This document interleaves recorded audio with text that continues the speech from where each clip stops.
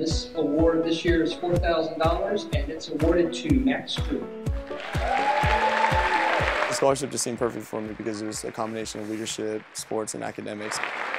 I got the London Car Scholarship and it's for $1,000.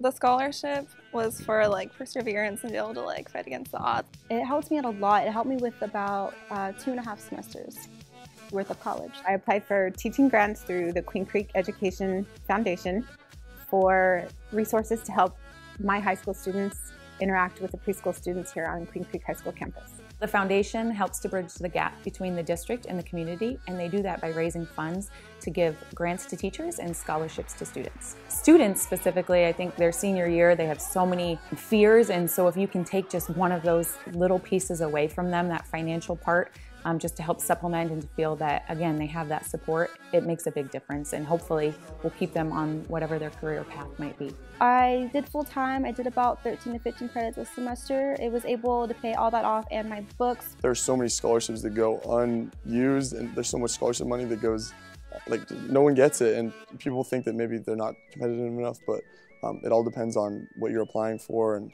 the essay you write, and just being honest and opening up about yourself and your experiences. Teachers every day spend money out of their own pocket, and so if we can give them some support to feel that the district and the foundation is behind them and helping them financially, it just keeps them motivated and keeps them engaged in this career that they've chosen, and to feel that they can do it and they have support.